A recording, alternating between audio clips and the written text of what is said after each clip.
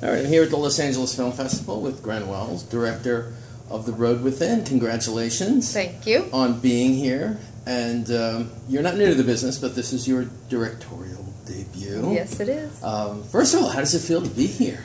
Amazing. I'm so excited for people to finally see it. Yeah. You know, before this, pretty much the only people who saw it were Variety. You know, they were very kind to us. Yes. And so now, you know, it's been a lot of buzz for a little while, and they saw like a cut after whatever it was, 2 weeks, 3 weeks. So we were very lucky that they were so kind. And saw the potential in it, and we feel like now it's done, and so proud of it. And they could also, you know, could have gone a different way too.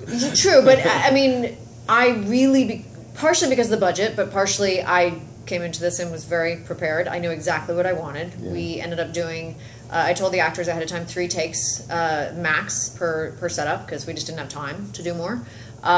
We ended up averaging 2.5 takes because they were so prepared.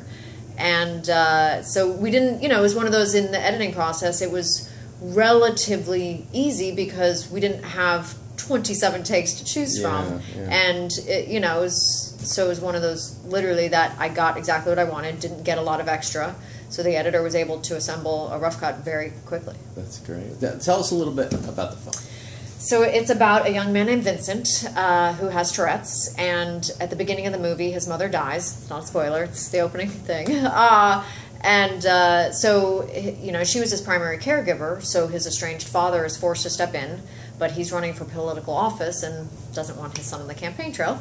So he puts him into this clinic that's run by a very unconventional doctor. And once there, he falls in love with an anorexic girl named Marie. And together, they decide to steal the doctor's car, but end up having to kidnap the OCD roommate named Alex when he threatens to tell on them. And so with the dad and the doctor in hot pursuit, the 3 kids go on this life-changing road trip to go deliver the ashes of Vincent's mom to the ocean. And you've got the 3 kids, some of the best young talent. I got so lucky. Tell us how you found Zoe and well, I knew ahead of time that if we didn't have the right Vincent, we were dead in the water. Right. So that was the first person that I cast. Looked for a long time, months and months and months. And we were originally supposed to go in November 2012, and I went to the producers in September and October, and I said, I haven't found the guy. I mean, I've met a lot of incredible people, but I wanted something so specific. I wanted tall and lanky so that the tics almost had a beautiful poetry to them. Great hair, great eyes, great smile. Because underneath the tics and the anger of this character, there had to be someone we could fall in love with. You want that contradiction. Right. Yeah. And I knew we also needed a movie star because, you know, to handle that he carries the movie. And so, you know, couldn't find the guy, and we pushed, and then literally November 16th, 2012, Robbie Sheehan walked in the door, and I knew. Now I knew his work from Misfits and Love Hate, so I knew he was incredibly talented, but he just had this charisma. And it was also an energy thing because the tics had to be so easily accessible. And, you know, there's some actors that have a little bit of a slower pace who are fantastic, just not right for this. Yeah. And so Robbie was already spastic and in the best way. And literally I told him right then and there, I said, I won't make this movie without you. I love how it establishes so immediately. The first shot is his face. Yeah. So it's immediately, okay, this is the guy you're going to be seeing for the next, you know, hour and 3/4, and you're going to fall in love with this guy. And then boom, into the Tourette's. And within the first minute of the film, you're already, oh my God, you know, how am I going to get through this? Well, I wanted it to be a bit shocking because I do think that, I mean, it's like the first time that I saw someone with Tourette's, and believe me, I did so much research for this. That's Tell me about that. The Tourette's Society actually put me in touch with a young man named Jackson Kramer who grew up with Tourette's. He actually grew up with coprolalia, which is when you verbalize words and phrases. Right. Regular Tourette's, or just Tourette syndrome, is just guttural tics and physical tics. Okay. But when you vocalize, it's called coprolalia. And only about 10% of Tourette sufferers actually have coprolalia. So it is, you know, it's the most widely known because it's the one that most film and TV focus on because, you know, it's the most extreme. And usually you want a character that has the widest arc possible. You know, with that in mind, I wanted to jar the audience a little bit into, like, the first time you meet someone, it's awkward. And then suddenly you just get used to it. Right. And that's exactly what happened with Jackson and I. I went to lunch with him, and he was so gracious and just said, ask me anything. And we're sitting in this restaurant, and at one point he sat on his hands. And I go, what's that? He goes, it's so I don't flip the table. Now, meanwhile, I'm thinking, flip the fucking table, because I want to see what happens, you know? But it was interesting, because once something gets in their mind, they almost have to go through with it. And he's very self-aware. Oh, very, yeah. Yeah, you know when you have Tourette's, and you know, I mean, and he's also in his mid-20s now, and he's been experiencing it since he was 8. So he knows that there are things, and yeah, you get it, and he equated it almost to a balloon, and letting air out of a balloon. And if you hold the tics in, which is possible, you will eventually explode, and that's where you get a huge monster tic. So, wow. And how did you translate that to Robert and his performance? Well, I introduced Jackson and Robbie, and they worked together for 6 months, all 3 of us, developing the tics, making them personal to Robbie. And then, you know, I even moved them in together for a month so that Robbie could see him tic day and night. Wow. I mean, we went there because, like I said, we knew it had to be authentic.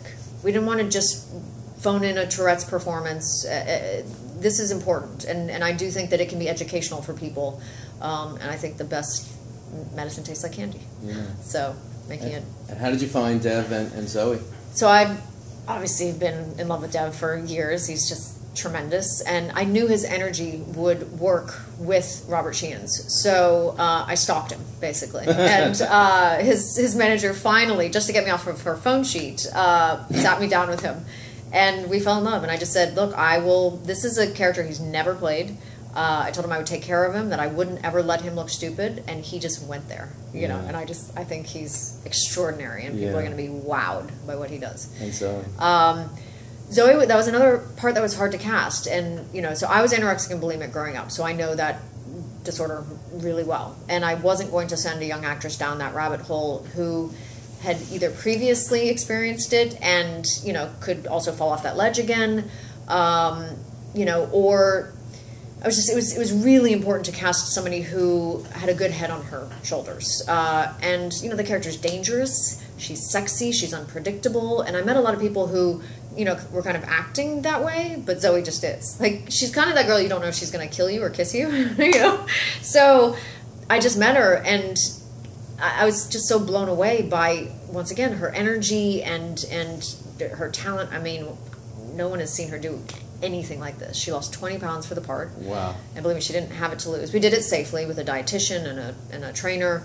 And I was watching her every day like a hawk, because it's easy to fall down that rabbit hole. Wow. And I do have to say also about the casting, it was important to not have 5 white people running around. I just feel like, you know, it's our job as filmmakers to show what the real world is like. Yes. And so, you know, with Dev and Zoe, it was one where I got to multicultural cast. Exactly. What about the rehearsal process? Did you guys have the opportunity to do that? Like I said, 6 months with Robbie, 3 months with Dev, and 3 months with Zoe, and then we had 2 full weeks where we were all together. Right. And, you know, because so much of this was research into the characters and making them specific, because no 2 tics are alike. And so Jackson Kramer was able to teach Robbie how to tic, but then Robbie had to make the tics his own. Right. Dev and I met with a ton of OCD patients, and, you know, they all have their own rituals, but once again, Dev had to make them his own.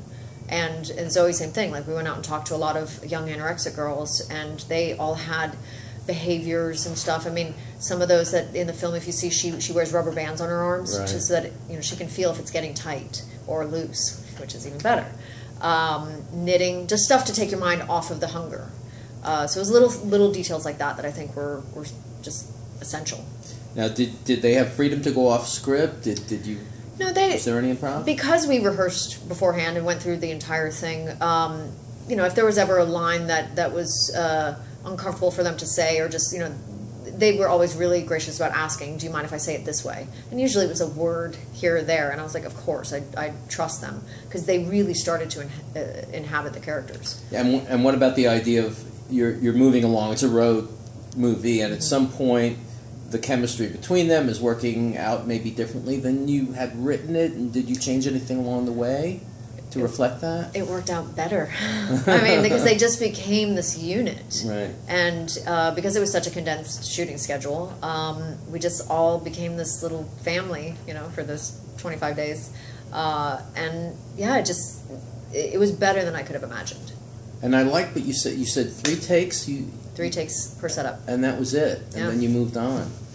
So they had to come prepared, but we were like, that's just it. It wasn't like you know, they showed up one day and it was something that I had to implement. No, I'd let them know beforehand. This is all we have time for if we want to shoot this whole script. Yeah. And everyone nailed it. Most of the time it was take 1, and that's what I would use. You know, and occasionally, the only exception were in oneers where we did, you know, the whole scene in 1 take, and that one I think we did maybe 6 takes once, you know, because that was the only take we were going to use. Talk about the visual style, the shooting. So, I really wanted, you know, when I look at indie films, I feel like a lot of times audiences shy away from them because it's almost how many different shades of gray can we make this movie, and I look at the movies that have touched me. Juno, Little Miss Sunshine, Slumdog Millionaire.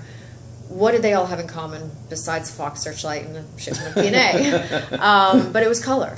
And, you know, there's something that an audience feels comfortable with when they go in the movie theater, and if they're going to spend money, if it looks like a movie. They want it to look like a movie, yeah. right. And so that was something really important. Now, we did start out more muted because I feel like all the characters are so locked up in their own lives, and then as they get on the road and start to realize that they're capable of so much more than they even thought, the color starts to open up. So the look reflects where they are. Where they are. That's brilliant. So I just thought it was an additional way to help tell the story. I felt that I didn't want to leave. I wanted to stay with them. Oh, good. Because you do fall in love with them. You feel like you're getting to know them, and you're along for the journey. You're a part of their lives, and then you don't want to let go. Yeah, I fell in love with them too. I don't want to let them go. All right. Unfortunately, we're just about out of time, but Gren Wells, thank you so much. Thank you so much. The Road Within. Hopefully, this will get out to a multiplex near you, and we'll look forward to more from you. Perfect. Thank you. Thank you so much. Cool.